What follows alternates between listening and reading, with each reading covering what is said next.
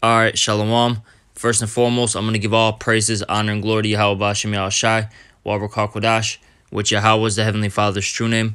Yahweh Shai is whom the world ignorantly calls Jesus Christ. It's his true name. And Rakah Kodash is the Holy Spirit. I'm also going to give double honors to the apostles and the elders of Great Millstone who rule and teach well in the scriptures. And salutations to all the brothers out there pushing this word in all truth and all sincerity. Now, this lesson is inspired by the video from Elder Yashwamba out there in Dallas, which was entitled Leading Yourself is the Best Way to Lead. And also, I read Matthew's the 4th chapter recently, okay? And I was listening to Elder Yashwamba, his lesson, and pretty much he was getting into how we have to constantly examine ourselves, okay? And this is something that each one of us should be doing. We have to examine ourselves daily. This is not something you can do every week, every month, every so often, okay? This is a daily thing. And if you're not doing this, you're going to fall out, okay? Because you're comfortable and you're content and you believe that you're, pretty much in a sense perfect, okay? That you don't really need any correction. And that's not true. We have to examine ourselves and see where we're going off, okay? And, a lot of things and a lot of times why, I'm going to put it like this, a lot of times why we fall is because we give into this flesh, okay? We don't rebuke the tempter, okay? Which the tempter is Satan, okay? We give into our, our lust, our pleasures, okay? And we have to, constantly rebuke Satan, rebuke our flesh, okay? So we can walk in the spirit, okay? And we're not going to get it perfect on this side. That's why we need Yahweh Shai. But as we grow in this, we have to constantly improve, okay? We have to constantly improve. We can't,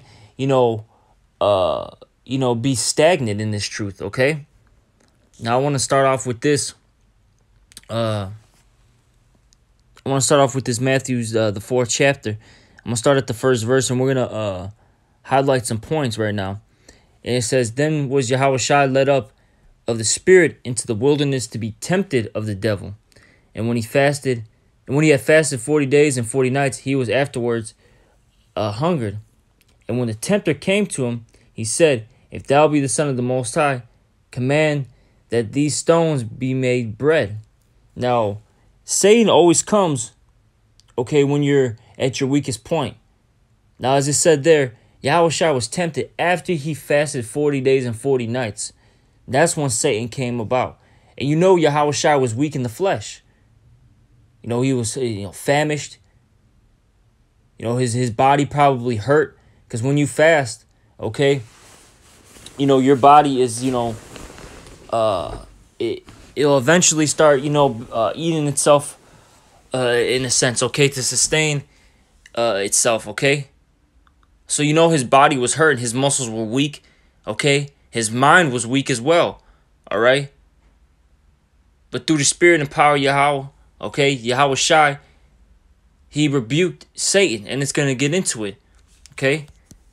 I'm going to keep reading. But he answered and said, It is written, Man shall not live by bread alone, but by every word that proceeded out of the mouth of the Most High. And that's right. Man is not going to live by just bread alone. That's not going to do anything for us. Yeah, it carnally, keeps us sustained and we keep moving, but our spirit isn't fed. An Israelite man needs his spirit fed, okay? And we need it daily. That's why we need to be reading daily. We need to be praying daily. We need to be watching videos daily. Whatever it is, we have to tap into the spirit every day. We can't put this off, okay, from day to day. Seek the Lord while he may be found, okay? Isaiah 55:6, Sirach 5:7. Don't put off the Lord from day to day. Okay? We got to constantly be in this spirit. All right? I'm going to keep reading. Then the devil taketh him up into the holy city, and setteth him on a pinnacle of the temple, and saith unto him, If thou be the Son of the Most High, cast thyself down. For it is written, He shall give his angels charge concerning thee, and in their hands they shall bear thee up, lest at any time thou dash thy foot against a stone. Yahushua saith unto him, It is written again, Thou shalt not tempt the Lord thy power. Again the devil taketh him up into an exceeding high mountain, and showeth him all the kingdoms of the world and the glory of them, and saith unto him, All these things will I give thee, if thou wilt fall down and worship me. Then saith Yahushua unto him, Get thee hence, Satan, for it is written, Thou shalt worship the Lord Yahweh thy power, and him only shall thou serve. Then the devil leaveth him, and behold, angels came and ministered unto him. Now, I wanted to highlight verse 10 and 11. Okay, Yahushua rebukes Satan. He rebukes Satan. Okay? And when Yahushua rebuked Satan, what happened? Satan fled. Okay? Now, that's something that we got to constantly do. We got to constantly rebuke Satan. Okay? And Satan is going to mess with you. Okay? Satan is going to play with your mind. Satan is going to hop on these individuals out here to agitate you. Satan is going to hop on you, okay, to make you go off, all right? But we got to constantly rebuke Satan to get to so he can flee. That's why prayer is very important, okay? And being in the Spirit, all right? And what's the Spirit? According to John 6:63, it's this word, okay? And it's just not only, I read, 10 chapters today, I'm good. No, it's not just about reading. It's about applying what you read. The application of the scriptures, okay? And now, what was I going to say? There we go. That's the understanding part, because the wisdom is the and knowledge is the scriptures, okay? But the understanding is the application of the actual scriptures you read, okay? You see, this Bible is useless if you're not applying, all right? You'll be just like these churchgoers out here. You'll be just like anybody that picks up a Bible, okay? Yeah, they can read, but they don't have the understanding. Okay, that's why it says, Blessed is he that readeth. Now, when you go into that word readeth in Revelation 1 and 3, it talks about having the understanding. Okay? You see, it's very important to apply. All right? And when when you obey Yahweh B'Shem Yahushai, when you let the Spirit win and not the flesh, look, the Lord is going to protect you, okay? He's going to give you help, all right? That's why here it said angels came and ministered unto him. That's when the angels helped, okay? When Yahushua rebuked Satan, when he put his flesh into subjection, okay? And he was walking in the Spirit, all right? Now from there, I want to get James 4 and 7, okay? I think it's James 4 and 7. Yep. James 4 and 7. It says, Submit yourselves, therefore, to the Most High. Resist the devil, and he will flee from thee. Flee from you. Okay? And you got to resist the devil. It's a constant battle. This is the greatest war that we're in. Okay? This spiritual warfare. This is not a carnal warfare. This is something that we're fighting stuff that cannot be seen. Okay? You're fighting spiritual elements, man, so to speak. Okay? And that's much stronger than these fleshly things out here. Okay? That's why it's very taxing on the body. It's very taxing on the spirit at times. Okay? That's why brothers, they get worn out, because it's just not, the day-to-day, activities that brothers go through, going to work, dealing with family life, so on and so forth. Brothers are dealing with heavy affliction spiritually. All right? We're dealing with heavy affliction spiritually. But this is a part of the battle. Okay? This is as the scriptures say, when it talks about counting the cost. This is something that was written in the job description, okay? And we signed up for this. So we got to, deal with it. That's why it says in Sirach 2:1, prepare thy soul for temptation. When you serve the Lord, okay? All right? Hey, but, Satan's going to come, in all these different angles. But if you resist the devil, he's going to flee from you, okay? Eventually, Satan is going to, walk away, okay? Yes, he's going to come back. But at that, if you, fight off Satan, you resist, a temptation, he's going to flee, man, okay? He will flee. Now from there, I'm going to get Romans 13 and 14. All right. This is Romans 13 and 14. It says, but put ye on the Lord Yahushua HaMashiach. Okay. And we have to have that same, mind frame as Yahushua. Okay. We got to walk like he walked. And he's the greatest example. All right, we read the Matthews, the 4th chapter. That was a great example. Okay, Yahushua was tempted. And what did he do? He combated Satan with scriptures. He didn't give in. Okay? And then he rebuked Satan. He rebuked Satan, and Satan had to flee. Okay? Because he had the faith. He had faith. Okay, he was walking in the spirit. Satan had to flee. Okay? It says, and make no provision for the flesh. Now, when you look up that word provision, all right? Strong's G 4307. Pranoia. Pranoia. It's pranoia, okay? It's G 4307. And it says a forethought, okay? And it says to make provision for a thing. Now, when you look up this word provision, I'm going to look it up so we can get more understanding. Oh, of course. Okay, here we go. It says the action of providing or supplying something for use, okay? Now,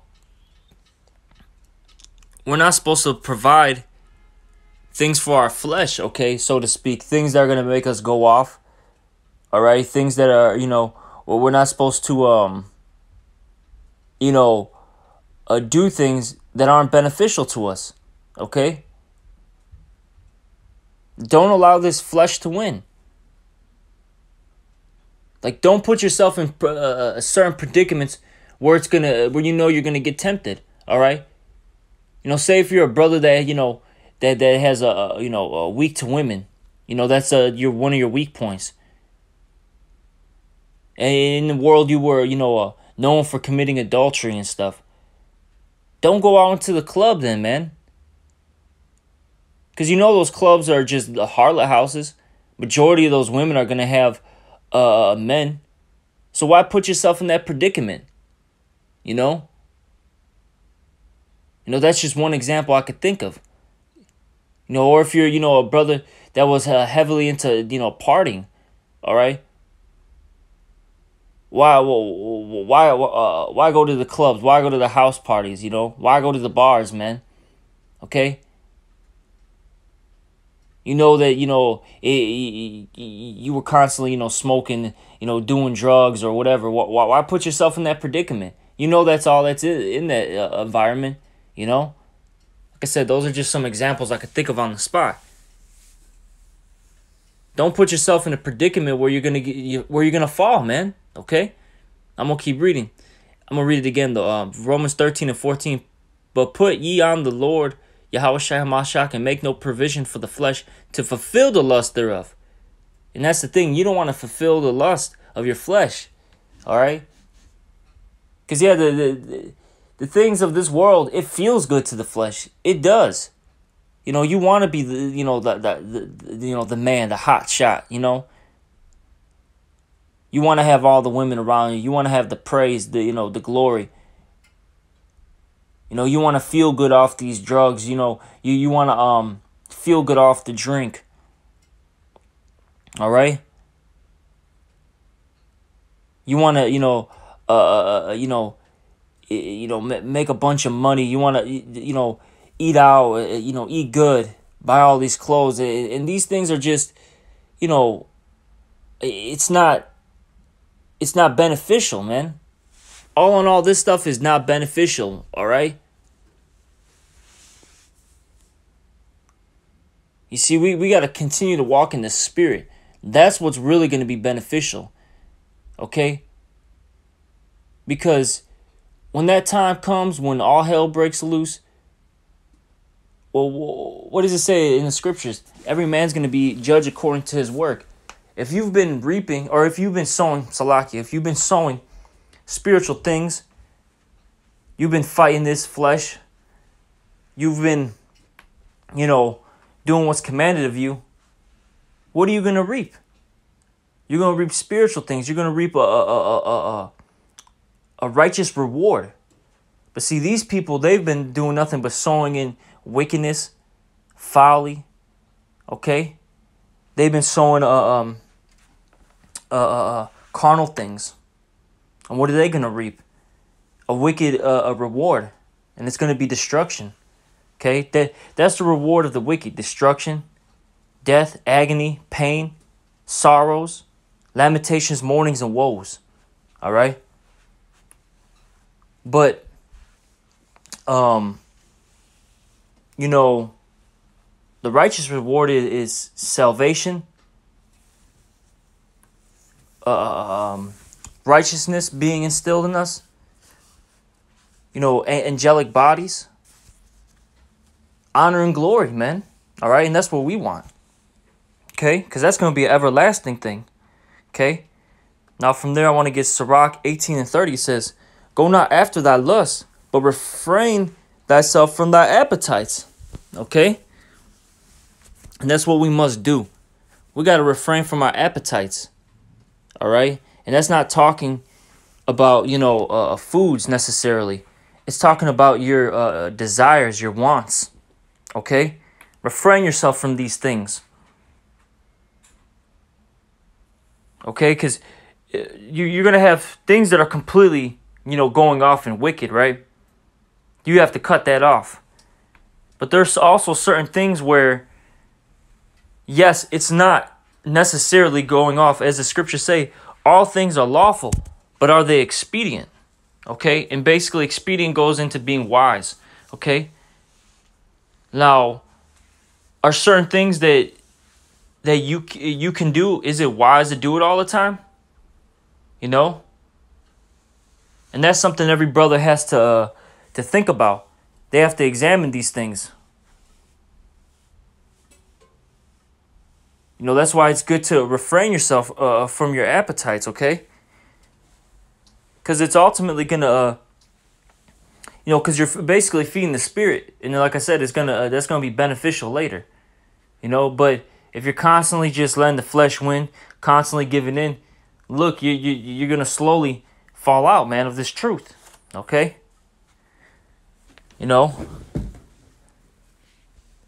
Everything, everything's a test in this truth, okay?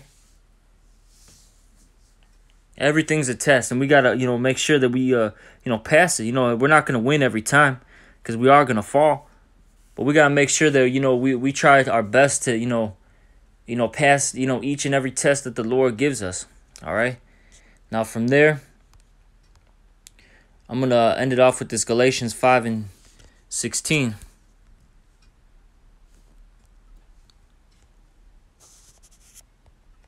Yep, Galatians 5 and 16 through 17.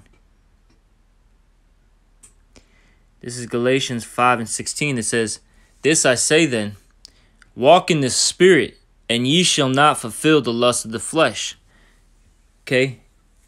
And as I mentioned earlier, the spirit goes into this word. Okay? So if you're living your life, like you're supposed to, as an Israelite, okay, you're not going to fulfill the lust of the flesh. Make sure that you're applying what you're reading. Okay? Make sure you have discernment. All right? You see? It says, for the flesh lusteth against the spirit, and the spirit against the flesh. And these are contrary the one to the other, so that ye cannot do the things that ye would. Okay? So it's a constant battle. The spirit versus the flesh.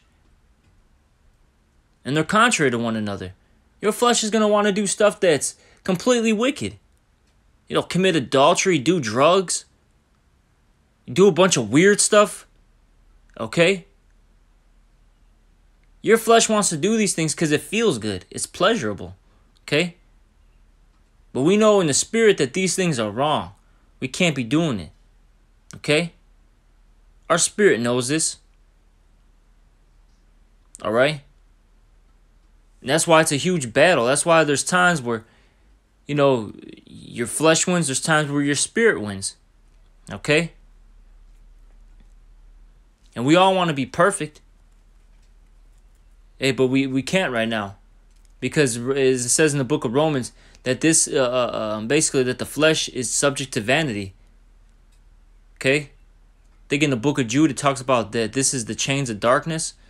Talking about this body. This body is the chains of darkness because it's going to go off. That's why we need a Savior. We need Yahushua to come back to redeem us. Okay?